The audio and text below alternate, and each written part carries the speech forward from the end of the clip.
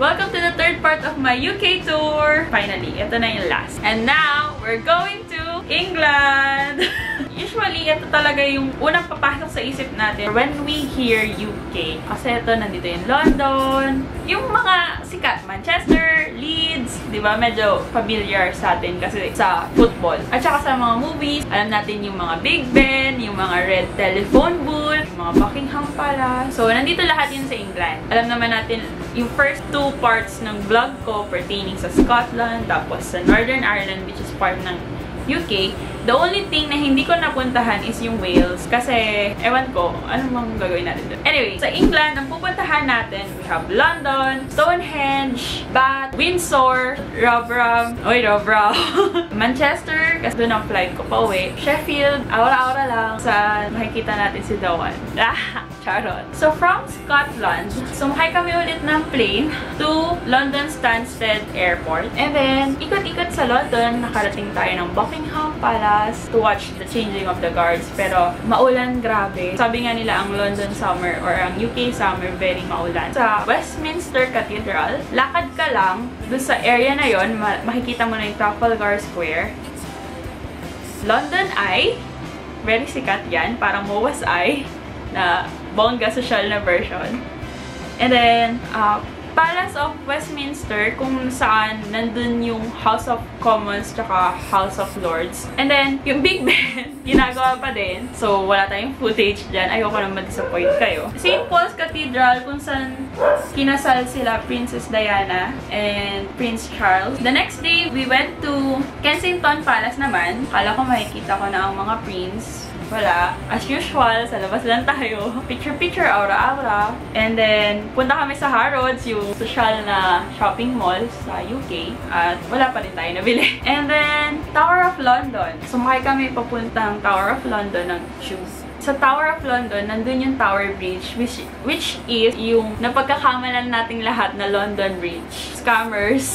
Ang Tower Bridge, yung magandang London Bridge na bumumuka, hindi yung London's Bridge. Kasi yung London's Bridge, parang ano lang yan. Parang Quiapo Bridge.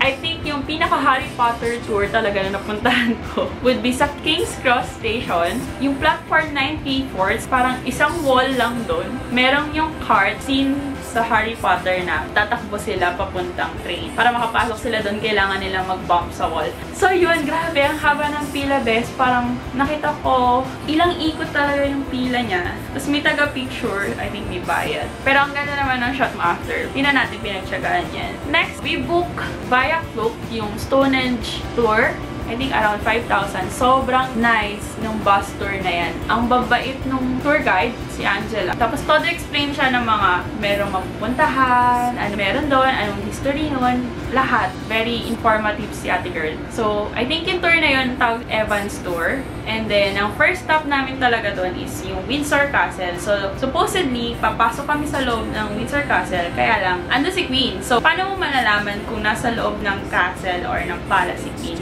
Yung plug niya, makikita mo naka-raise. Hindi na kami pumasok sa loob. Nag-tour around na lang kami sa Windsor. And maganda siya. Very posh yung mga kotse. Ang yayaman. So, it's a nice experience pa din. And then, next, we went to Bath. Parang city din siya doon. Near London. Nandun yung Roman Bath wherein, ang chika dyan, yung mga may sakit sa skin daw before, doon naliligo para matanggal yung impurity, something. And then yung water dun sa bath na yun, nandun na yun, parang matagal na panahon na Roman times pa. And then, final stop would be Stonehenge. Grabe, ang saya ko. Okay, uwi na ako pagkakita ko dun sa Stonehenge. Sabi ko, okay, tapos na. Tapos na yung UK trip ko. Sobrang sulit na kasi nakita ko ngayon Stonehenge. Ang gaganda nung pagkakaayos ng mga bato. Tapos magwa-wonder ka talaga, paano nakarating yung batong, mga ganun kalalaking batong doon? Kasi green field lang siya. So parang, saan nila nakuha yung bato? And paano nila naiayos yung bato noong unang 3000 BC? Isipin mo na lang, ganun kaluma yun. Andun pa rin siya. And paano siya naiayos ng ganun ng mga tao na wala pang tools, diba? So, sabi nila alien, sabi nila kababalagan. that's it. Nag-book na kami ng train na lang from King's Cross Station to Doncaster. Tapos nag-take kami ng taxi para makabalik na kami sa Rotherham. Chill ako sa bahay nila tita. Kanya-kanyang gala na kami. Isa sa mga napuntahan ko na malapit lang dun sa area na yon is yung York Minster. So dinala ako doon ni tita tsaka ng mga friends niya. Hi mga tita, thank you sa pag-ikot sa akin dyan. Nag-visit kami sa York Minster, Clifford's Tower, or York's Castle.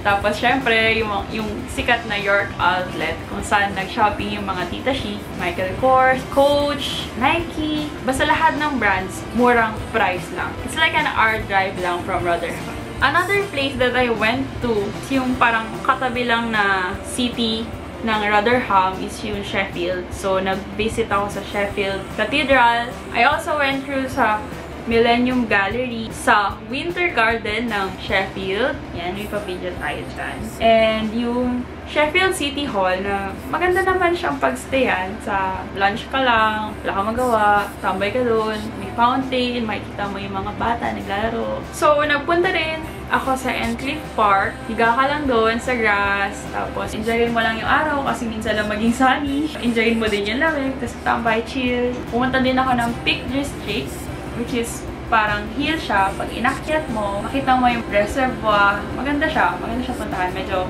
mahirap lang akyatin. Isa pa sa mga napuntahan ko, dinala ko ni Tito kasi sa Coinsbrough Castle. Around 10 to 15 minute drive from Rotherham. Ano siya, parang medieval style castle na overlooking Coinsbrough sa Doncaster. So that's it for my UK tour. Sana nag-enjoy kayo kahit minsan nonsense, pero nakita nyo naman yung view, sobrang ganda sa UK. Worth it yung every peso, every pound na nagastos natin. And especially, kasama ko yung family, sila tita. Thank you very much po for hosting me. At sa lahat na nag-tour sa akin sa UK, thank you so much. And ang saya ko. One of my best trips talaga. Parang one for the books and I will always remember it in my heart. Kung meron pa kayong mga tanong, PM is the key, sis. Pag-usapan natin yan. For my next video, hintay lang kayo ng isang SEM. Papasok na yung production team ko sa totoo niyang buhay. Kung meron kayong gustong ipa-vlog sa akin, comment nyo lang dito para alam ko kung anong gagawin ko next time. Bilang baguhan tayo. Kailangan ko ng guidance nyo, guys. Kung anong gusto nyo ipa-vlog sa akin, let me know and titingnan natin kung ano magagawa natin. Bye-bye!